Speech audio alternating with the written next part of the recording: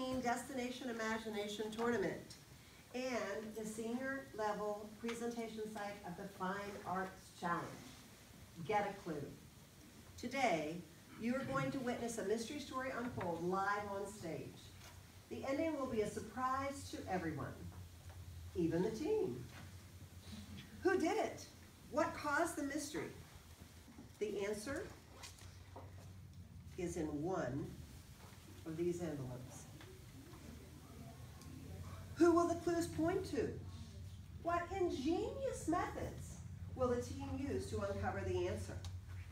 Let's find out. Sit back and let this team unravel their mystery. Each team here today has worked hard for the past several months to prepare for this tournament.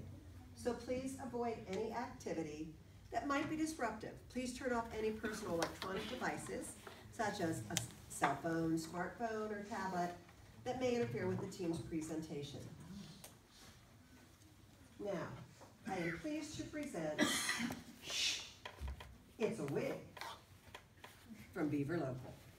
The team managers are Scott Malcolm and Ginger Malcolm, and the team has given permission for filming and has also given permission for flash photography. The team has provided 3 potential suspect characters who could be the mystery maker. Now the team will point to one envelope. Is there anybody in particular that's supposed to do this job? Let's go. Envelope number 2. This one. The selected envelope will be placed in this taped square and will not be removed or opened until the team wishes to find out the identity of the mystery maker. Team, are you ready? Yes. Yes. Appraisers, are you ready? Yes. Audience, are you ready? Team, you may begin.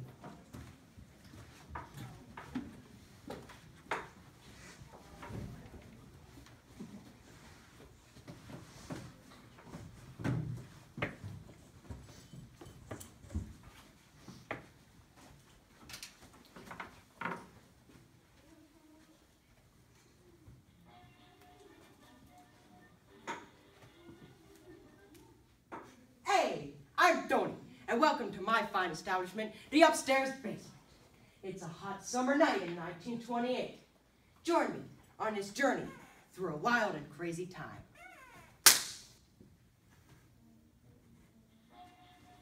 Hey, music man, turn on the Charleston on the new jukebox. We want to dance. We can just play it ourselves. That's all right. Let the new fancy gadget do all the work. All right.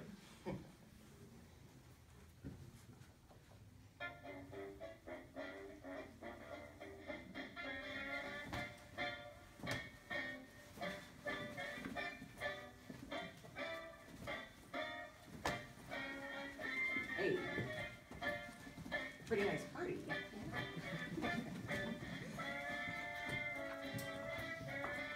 Hey, pretty nice party.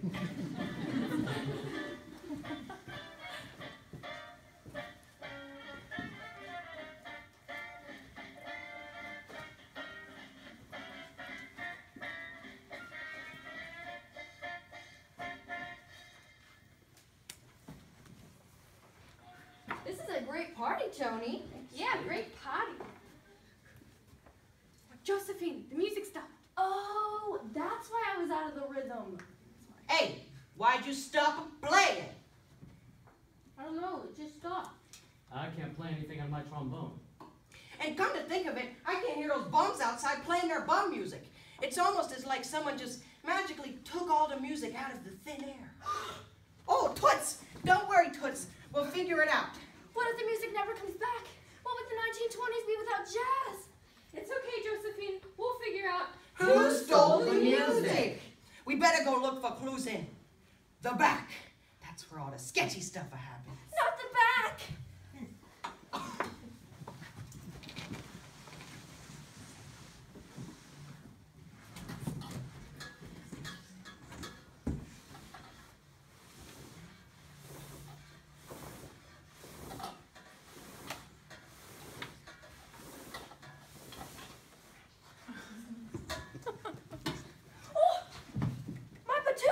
Hey! Josephine, are you okay? Yeah, I just slipped. What'd you slip on? Slide oil. Excuse me. I've been practicing my tromboning skills all day. Yeah, we were just doing fella stuff, you know? Yeah, fella stuff. And you know, without us, this club, it'd be worthless. Whole reason we have to stop everything and go on this search is to find the music. But did any of you ever notice? No. You just sing, and dance, and talk so loud that you can't even hear. Shut your yap, Richard. I don't pay you to talk. Well, at least I don't leave feathers everywhere like some people. Speaking of which, what are these feathers doing right here? What, you think those are my feathers? What if it benefits? There's no way she could have stolen the music. She was upstairs practicing with me all day. Exactly. Besides, I got this boa from the store. There are 100 different people wearing this thing in this city alone. And if the music didn't come back, I wouldn't have a career. I'd have to go back to law school. I mean, I could sell it back and make hundreds, but that's besides the point. Okay, we get it. You didn't steal the music. But if it wasn't you, and it definitely wasn't me, then who else could it be? Hey, what are you looking at me for? You don't even have any evidence against me. Or do we? Hey, that's not mine, that's my cousin's. Then why does it say Tony inside? That's not Tony. Look, it's Tony. He's my cousin. Tony? Yes, our family isn't exactly creative with names. You're Tony if you're a boy, and Tonita if you're a girl. And it's held on more depending on how many came before you. Okay. But I'll tell you what, if I was to steal the music, it'd be because you dang music men always taking all my cabbage. And you just remember, Richard, if that is even your real name, that I'm your people. And I will not stand for you horsing around the towns. Okay, we get it. Good. Okay, let's get back to searching. Hey, Tony, it's that fancy recording thing you showed me earlier to stop people from stealing. You know, the one in the juice box? Yes. It's a jukebox, honey. Can you imagine juice in a box? Whatever it's called. We could use it to catch the person who did it, right? I mean, it probably recorded them. Well, maybe, but we'll need a nickel to play it back. And besides, Toots, it's not called a recording thing, it's a phonograph. I already told you. It could be called applesauce for all I care. I just want to catch the thief.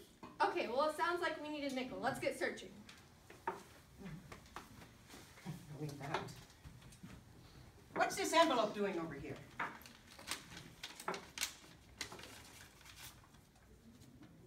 Oh, never mind, it's just my overdue taxes.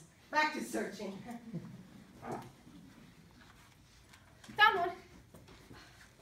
Only Josephine would look behind a painting for a nickel. Okay, here we go.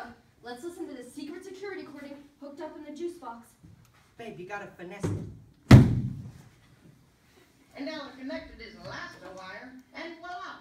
I just turned a new radio gadget into a machine to take away all the music at exactly 7:05 p.m.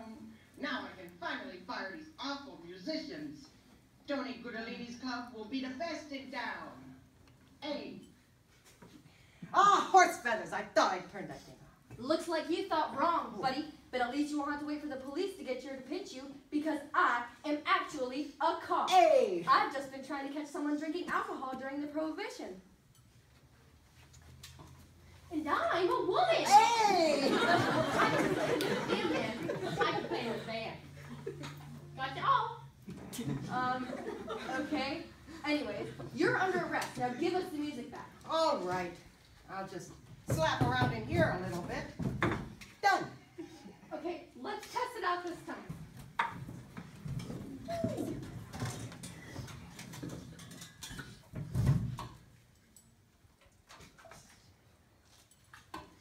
A oney, and a twoey, and a skiddly dooey.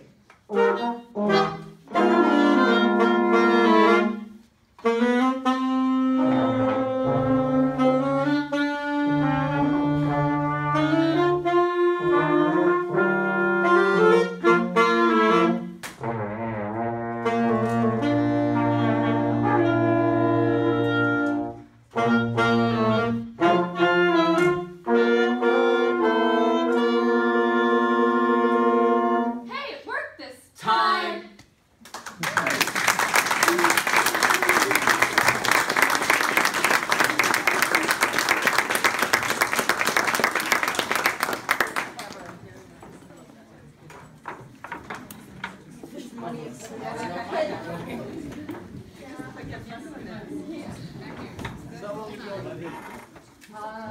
Third grade? I actually played the saxophone, but I taught myself how to play. So I never had any lessons on the trumpet.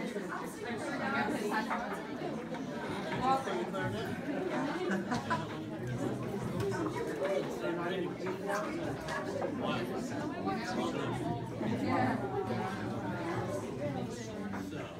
Okay, well, here we actually had our original technical our original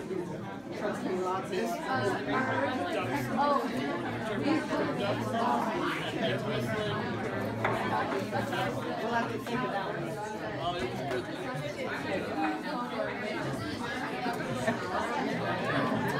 And then that would cause the switch to vibrate down here, and then we would do this on medium, and if it was longer, it would record it, and then we would have an amplifier. There's a there it is. There's and how to make it is the needle. When you move the needle on the groove, it vibrates and it amplifies it through here. Sadly, we couldn't use it because we couldn't find a right medium to work, and it just came up with scratches that you couldn't get any sound out of. So we had to have a backup bit, keep the story going. How this exactly works is we took the motherboard out of like an actual pair of speakers, like computer speakers, and we taped it to this cardboard base thing. And then it sends the music, the sound, whatever you're playing, through the speaker, and then it vibrates that needle with the speaker, and it engraves on a medium. We couldn't get it precise enough to actually play. But we spent doing research and stuff on how to figure it out.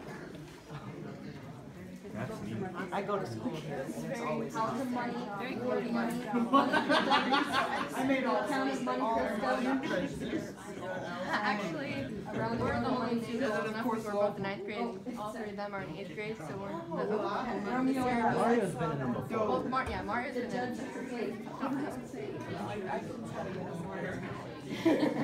I got really like not great with the titles because I ran out of titles at the end. There was the fun. Yeah. You guys are very good. Thank you. All right, can we go now? I want to.